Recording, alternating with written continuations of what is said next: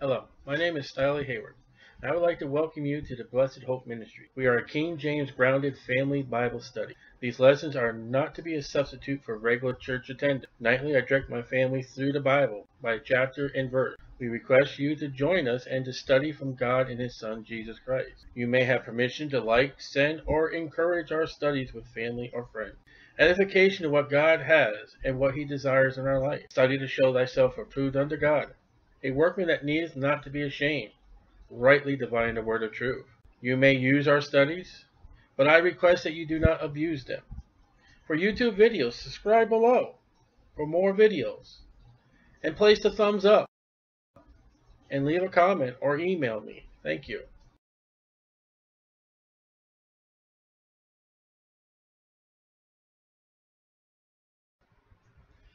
Jeremiah.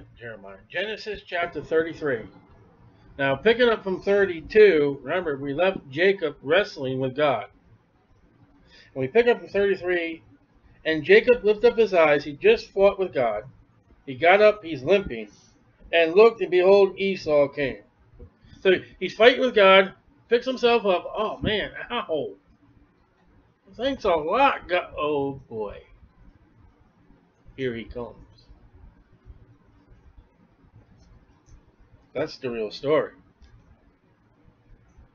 I'll bless you, Jacob. Oh, yeah, thanks a lot, Lord. My leg hurts. Oh, boy. I was hoping he'd die in a way or something.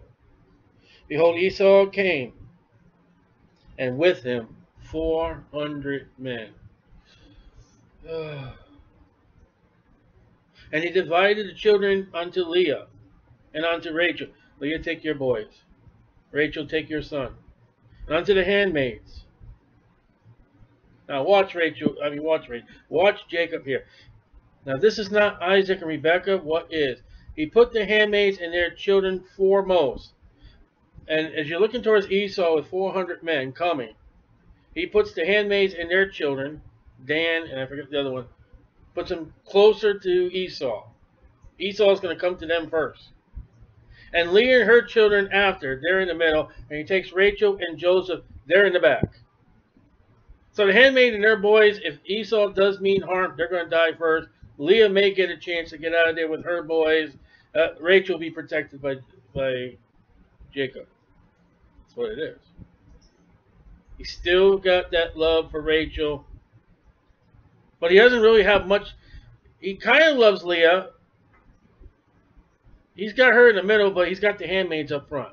So he's got a little love for Leah by now. And he passed over before them and bowed himself to the ground. So he goes in front of them. And he's going to go meet Esau until he came near to his brother. And Esau ran to meet him and embraced him and fell on his neck and kissed him, and they wept. This is not what Jacob suspected. He bowed 7 times until he came near to his brother. And Esau ran to meet him, and embraced him, and fell on his neck, and kissed him, and they wept. This is not what Jacob expected. And this is not what we would have expected. Last time we left Esau, he's angry. And the reason that Jacob leaves is because the anger of Esau. And he lifted up his eyes and saw the women and the children. So they're not that far away. Who are those with thee? And he said, the children which God has graciously given thy servant. It gives God the credit. Then the handmaids came near, they were the front ones, and they and their children, Dan and I forget the others, and they bowed themselves. And Leah also with her children came near, she's the next group, and bowed themselves, and after came Joseph near and Rachel. So he puts the boy first, she puts the boy first, and they bowed themselves. And he, this would be Esau, what meanest thou by all this drove, these animals that he sent before, verses 15 to 18 and 32. Remember, there are 3 groups of animals. Each group had, the sheep went first, then the goats, then the cattle. They were separated 3 times, 3 sets. And he said, Jacob, these are to find grace in the sight of my Lord. And Esau said, I have enough, my brother. keep that thou hast unto thyself. Jacob said, No, I pray thee, if now I have found grace in thy sight, then receive my present at my hand. For therefore I have seen thy face, as though I have seen the face of God. Boy, is he really buttering this thing up. And thou wast pleased with me. Take, I pray thee, my blessing. This is brought to thee, because God has dwelt graciously with me. It's true. And because I have enough. And it's like, here, take it. No, I don't want it. You take it. No, I'm giving it to you. I don't want it. Will you take it? No, I'm not going to take it. And he urged him, and he took it. And this is an Oriental custom. To American, it'll be, what's the vow? And it's the Oriental, the Chinese, and Japanese do the same thing. It's, here, take it. They don't rush things. They play it out to the fullest. How far are you willing to go before, I'm going to take this? That you're finally going to be willing to give me? How much time we're going to spend and talk before we do the business? And that's one of the mark of the Middle Eastern and the Oriental people is time. We got all the time in the world. And Americans, we got the clocks, we got the calendars, we got the dates, we got, very cool, very relaxing here. Esau would have taken it, no matter what. But he's playing gracious, he's playing nice, they're being friendly, they've been away from each other so long. And, yeah, okay, I'll take it, no problem, thank you. And he said, let us take our journey, and let us go, and I will go before thee. Let's get going, let's head to, and what the pastor will be, let's go down to Seir, down south. Now, I emailed you too, and I will put on the video, I can't do the audio, and I'll put my email address. I have a map that I emailed, and that I can email to you and put on the video, of what's going on here. From where Jacob left Laban, to where he wrestles with God, to when he goes to Succoth, and then when he finally goes to Shechem. And it's remarkable when you see how far Esau has gone to meet Jacob. I'm getting names wrong today. And with 400 men, you would be like, okay, yeah, why? Because remember, Esau is way down at the bottom of the Dead Sea. That's his area. Along the east coast of the Dead Sea, down south of the Dead Sea. That is Esau's land. That's where he is living now. Jacob is up north. He's along the Jordan River, north. And when he gets word that, 401 men are coming, and how far they're coming from, you got to quit. Okay, what is the motive here? Is he going to kill me like I last remembered? And Esau was mad. And Jacob said, Nay, I pray thee, if now... Oh, wait a minute, I'm in the wrong spot. Where am I? Oh, nay, receive the present. Verse 13, he said unto him, My Lord knoweth that the children are tender, young. Okay. Joseph would be the youngest one. And the flocks and herds which with young are with me. So there are animals that have had animals along the way. Remember Jacob's little thing about having the animals in front of the troughs? Well, those animals have produced animals. So this is a long journey. Animals that conceived for Jacob's flocks and herds on the way have conceived since that time with the pulling of the excuse me of the trees and all that. Those animals are having animals. So this is a long time. Herds with young are with me. If men should overdrive them, force them, one day all the flock will die. That looks like a true statement, right? That's true. If you overdrive your animals, they're going to die, but that's not the point here. Galatians 6:7. Let's go back to 25:32. Chapter 25, verse 32. And I'll show you Galatians 6:7. Be not deceived, God's not mocked.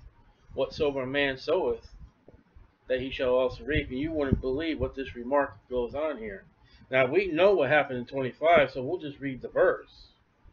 Well, what Jacob says here is, if we overdrive that flock, they're going to all die. Now watch this. 25:32, and Esau said, behold, I am at the point of to die. Jacob just quoted to Esau what Esau said to Jacob about that birthright. They're going to die. I don't think the servants will allow them to do that, but he's using it as an excuse too. I'm not going to go with you, brother. Now maybe he sees something in Esau that, you know what? No. You go to your home. I'm going to my home. He's not willing to go with his brother. Let my Lord, I pray thee, pass over before his servant, and I will lead on softly, according as the cattle that goeth before me, and the children be able to endure, until I come unto my Lord unto Seir. And that's a lie, because he doesn't go to Seir. And when you look at that map, you can see that he goes south, goes southwest, then boom, he goes west, right into the promised land. He goes nowhere near Edom. He lies to his brother. And I got to wonder if this lie he tells Esau with the family later on. Oh, look at that. Jacob was telling me he was going to come down, he was going to meet me, he never showed up.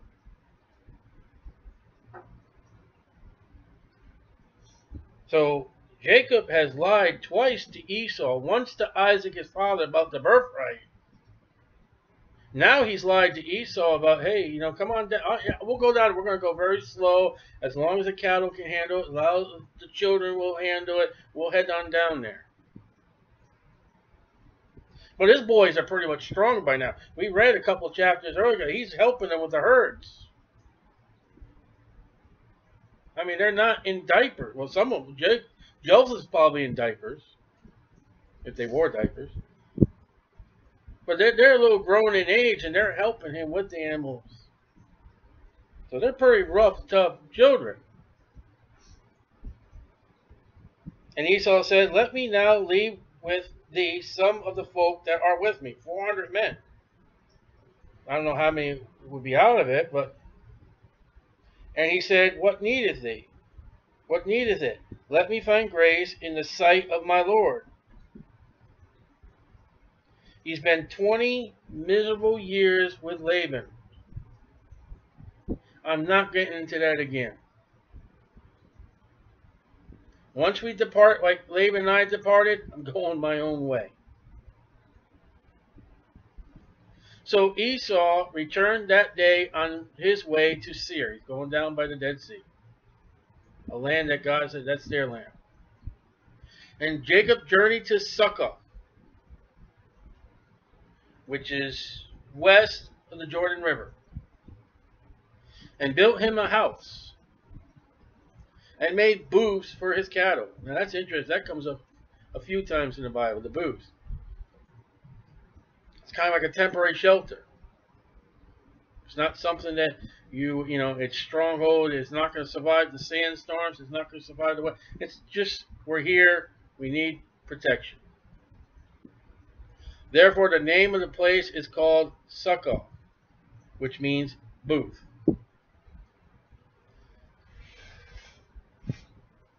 He's in the area of Ammon right now.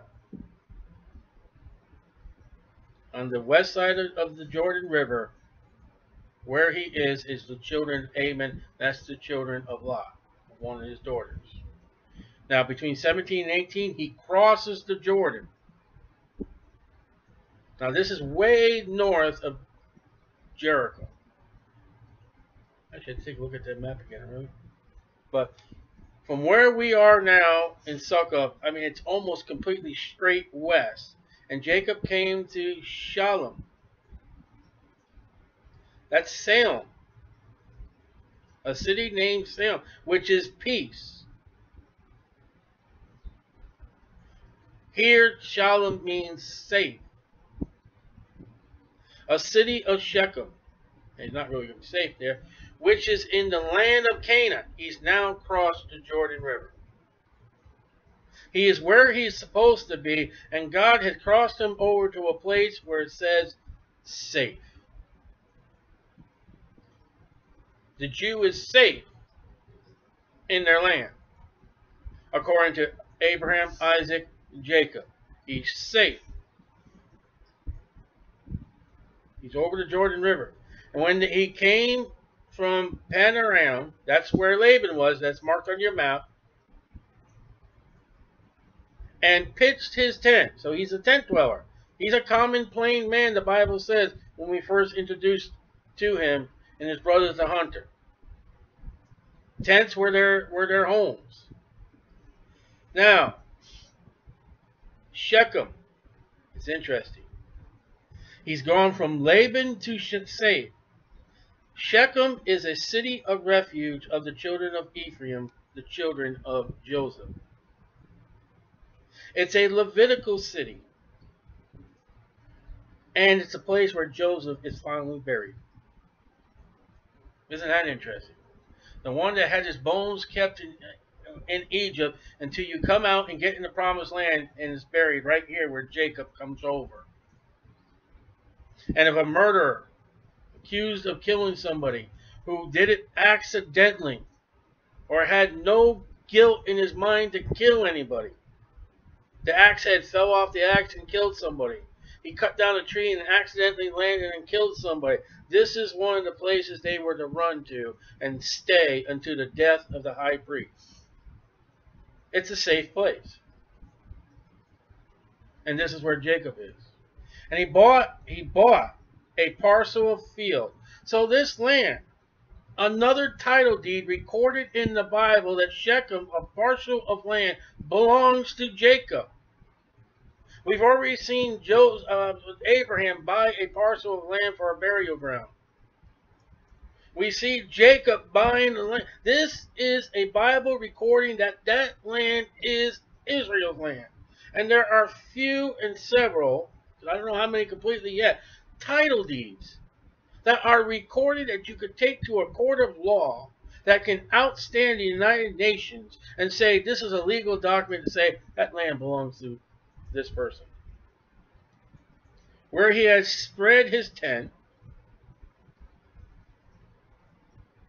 So we just read that's Shalom. That's where he spread his tent. That land he bought at the hand of the children of Hamor, Shechem's father. So this land is named for a son of Hamor. For 100 pieces of money, and he even told you how much it cost. So there's money given. That's a purchase. You just got yourself a receipt of Jacob. As much as you grab a receipt from a grocery store. And if you need to prove that you bought it, the security guard that stopped you at the door, here's my receipt. I bought that item. It's the security guard. Jacob, what makes you think this is yours? This is my receipt. I bought it. Thank you.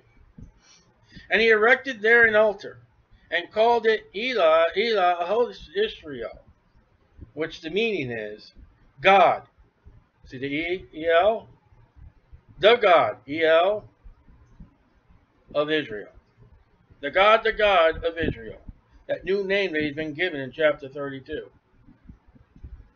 In a land where he's supposed to be. He sets up an altar and says, God, the God.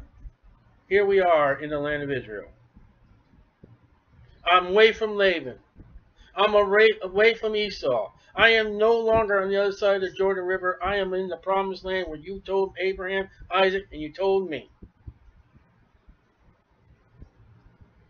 But he's not where he's supposed to be, really. And we'll see, Lord willing, the next chapter that gets him moving.